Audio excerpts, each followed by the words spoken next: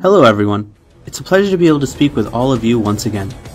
Over the past year, New Core Games was able to bring The Devil Within Satgat to players through a variety of channels and events. In this video, we would like to showcase a few things that we are working on. First, we would like to share with our players our development progress. We have recently upgraded our game engine.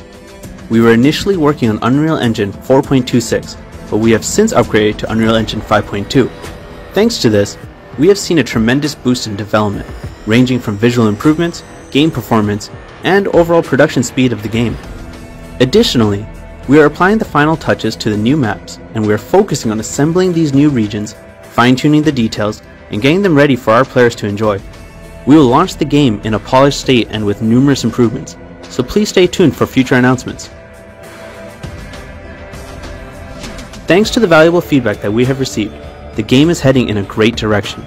Here are some of the many key improvements that we are looking to introduce. We adjusted the combat mechanics to allow for quick responses during weak slashes, enabling defensive techniques like evasion. However, we are being careful not to disrupt the effectiveness and balance of the variety of skills that players can use. We are also enhancing the quality of major character animations through some modeling improvements. With these improvements, we aim to maintain a level of immersion that doesn't interrupt the player's gaming experience. Speaking of immersion, we are strengthening the exploration aspect of the game to create a more enjoyable experience for players. Exciting features are being added to each area that players traverse through, giving reason and meaning to the paths that players can explore.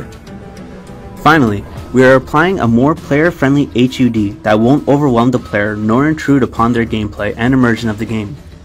Additionally, we are working on improving the affordances given to the player, such as providing better indicators of when a perfect evade or parry occurs during combat. Players are probably eager to see our next announcement, a new boss battle that hasn't been introduced yet. Driven by an insatiable lust for power, Yi Chung has been completely devilized, transforming into a terrifying new obstacle for Kim Rip to overcome. Here's a short sneak peek of one of the boss fights in The Devil Within Satgat, the devilized Yi Chung.